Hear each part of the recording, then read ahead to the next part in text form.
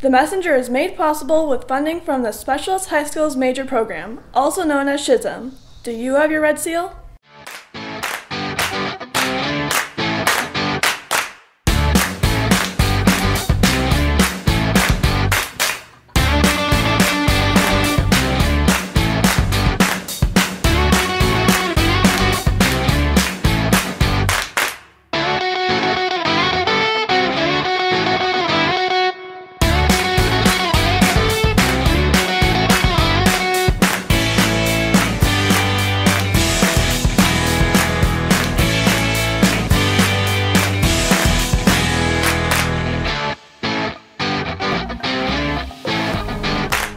Hello and welcome to The Messenger, episode 23. I'm Aiden Weir, and today we look as to why CommTech should be on your list during this course selection.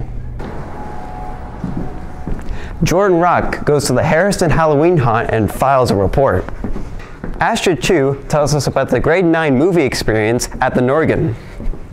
Dylan Ermel talks to Miss Murray about the music program. Josh Portelance looks into running your own business in a small town. But first stop, I take a trip down memory lane as I expose Norwell's roots. It's really sunny outside, a lot better than in Britain.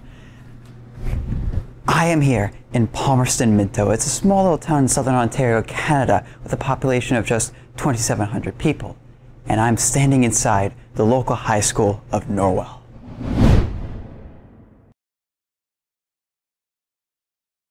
Norwell, short for North Wellington High School, is a huge center for post-secondary education students and has all the classes you'd expect a normal high school to have. But what made it? What has happened over the decades to make this place possible? Well, first, we're going to have to go back to 1939. In 1939, there was a man named T.W. Oldfield. He owned a few of the houses, including his own, in the area. And then one day, a fire broke out and burned down all the surrounding property in the area.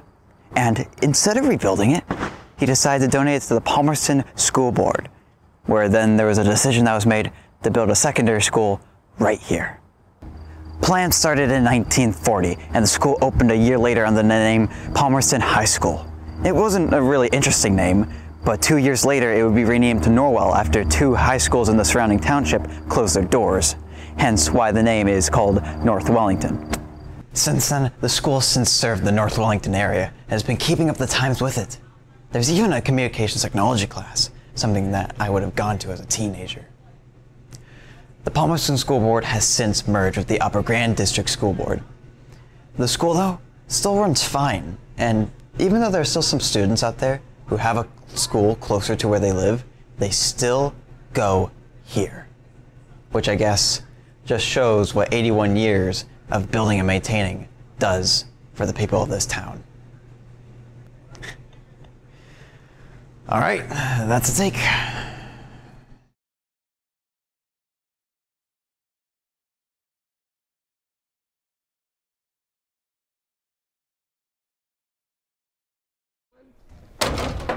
Hey Norwell, I'm Bernie Hale. Today, I'll be asking students what they know about CommTech. Excuse me, what do you know about CommTech? CommTech? Nothing. Literally nothing. What's CommTech? Huh? Well, that didn't sound very promising.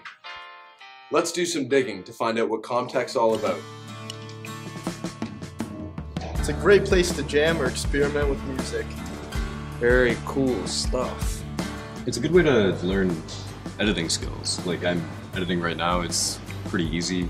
And if you're curious and you want to get into it, I'd highly recommend joining this class. Creative, fun, and experience. I think students who are thinking of going on to post-secondary have a lot of that communications technology course. They're going to be have that opportunity to submit assignments in college or university that they've produced themselves. If they have an interest in journalism, it's also a great place to get some experience. Anybody who's going to be making presentations in the workplace is going to benefit from the skills that we teach in here, but also if you haven't had a chance to work on Apple computers, this is a great opportunity to acquire those skills as well. Now that we've learned more about CommTech, will you be joining us next year?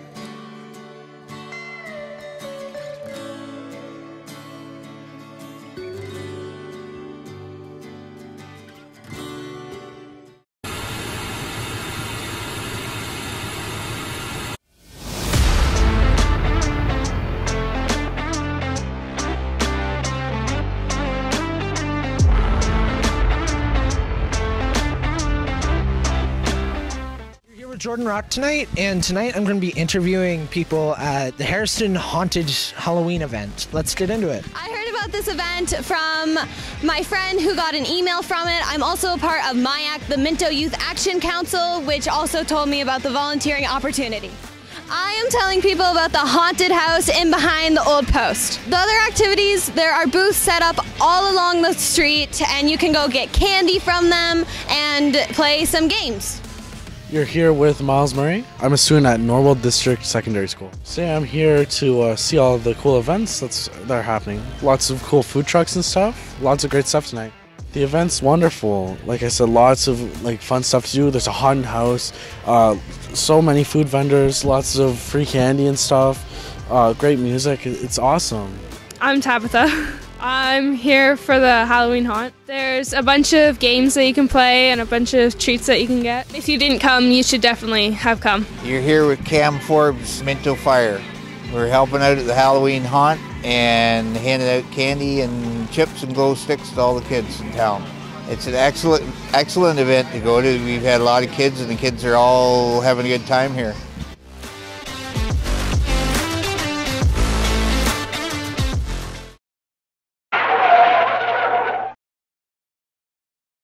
Hey, I'm Ashita and I'm in the LEAP crew. We just recently took the grade 9s to a movie event to welcome them into the school.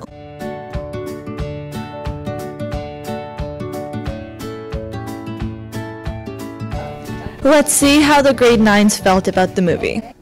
Hi, I'm Brielle Perkin, and I thought the movie was pretty good, and I do recommend the LEAP crew because it looks really fun and it's a way to get engaged with the school. What's goody gang? My name is Bartholomew the Great Lamito. Yeah. And then what I liked about the movie was that it was super rad, and then that only the one I didn't like about the movie was that the popcorn was not that buttery, what I paid for. But other than that, the movie was great, and then I would recommend being a LEAP leader because they're super cool, like that person. Yeah, she's eating popcorn. She knows it. And then whoever this person is, yeah, rad. What are you laughing about? My name is Austin McDonald, and my favorite part of the movie event was walking down with my friends.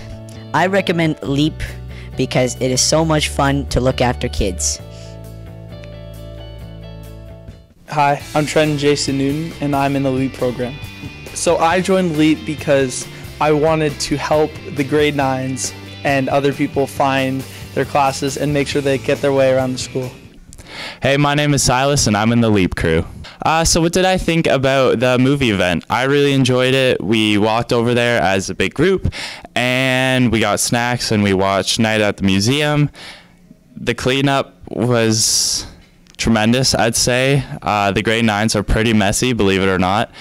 One of those rows, I'm telling you, there was popcorn across the entire thing, and I'm like, you probably wasted an entire bucket of popcorn on that, like $5. Anyways. I did not get any popcorn at the movie. Did you? I did. And did you, Bart? I got lots. So did you spill it? What do you think? So did you? Is that a yes or a no? Did OJ really do it? Did he? Ask the gloves.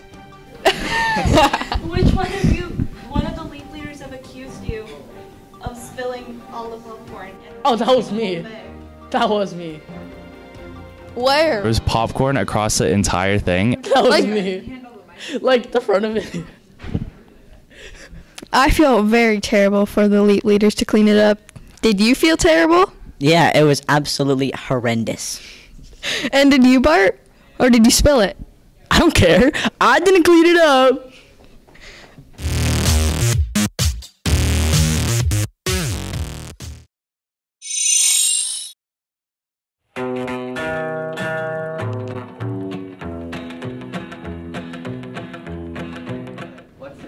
My name is Mrs. Murray.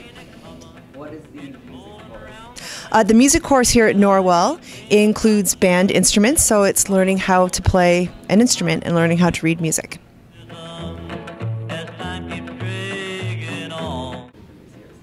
Yeah, so before COVID, we had individual courses, grade 9, grade 10, grade 11.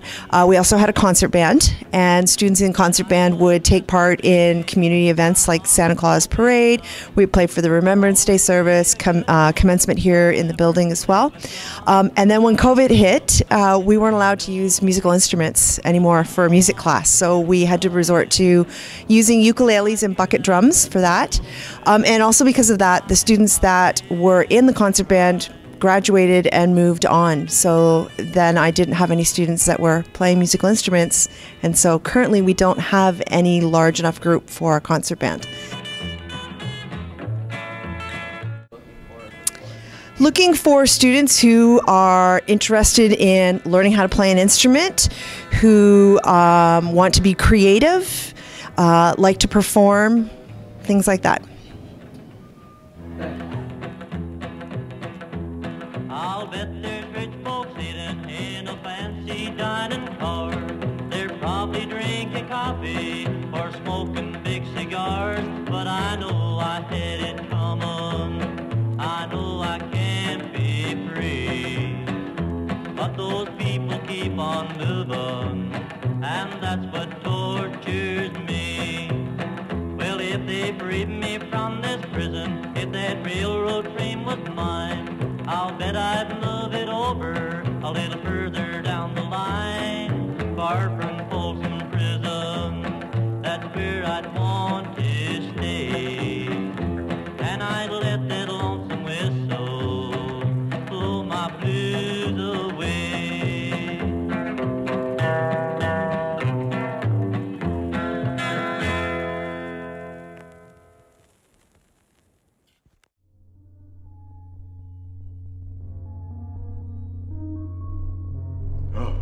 How long was I out? Like 2 seconds, not that long. Nah, man, it was definitely like 5 years. Don't play around with me. It certainly was not 5 years. Don't lie to me, man. You're giving me the fear. What are you talking about? It probably wasn't even 2 seconds, like 1. You're one of them shrimp, ain't you? You want me to isolate myself. You want me to think I never really slept for that long. Because you didn't. I'm not a prawn, baby. Now you better cut that out or I'm gonna freaking blow. You are shrimp. I'm sure of it. I was asleep for 5 years, and in that time I saw the shrimp do horrible things to mankind and all other species. In the future, shrimp will rule single-handedly over the cosmos. We must stop this before the shrimp bust out of my own 2 hands and begin their evil plan. Hey Norwell, today I will be interviewing Terry Cormack what it's like running a small business in a small town. We started our business here on August 30th, 2010. The opportunity was here when we first considered buying the store. This store was on the verge of bankruptcy, and we saw ample opportunity to take the store and turn it back into a successful hardware store and then some. And that really was what prompted us to get into this particular business venture.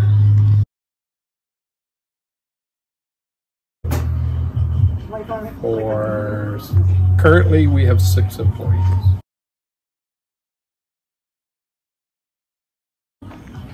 Ultimate company goal is to run a profitable hardware business, meeting the hardware needs of our customers in Palmerston, and helping them do their do-it-yourself projects and home repairs and any other little things, and at the end of the day, build up a suitable retirement investment so that Wendy and I can retire. Thank you, Terry Cormack, for doing an interview today. I'll see you next time on The Messenger.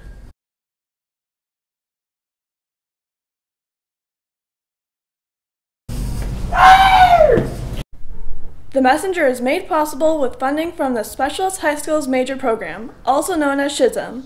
Do you have your red seal? Well, that's all the time we have for today. Don't forget to hit the like and subscribe button. Only one more episode left before a special holiday edition being put together by Erica Leland and Sarah Zimmerlink. A show you won't want to miss, so get your eggnog and your log stocked up From all of us at The Messenger, thanks for watching and we'll see you next time.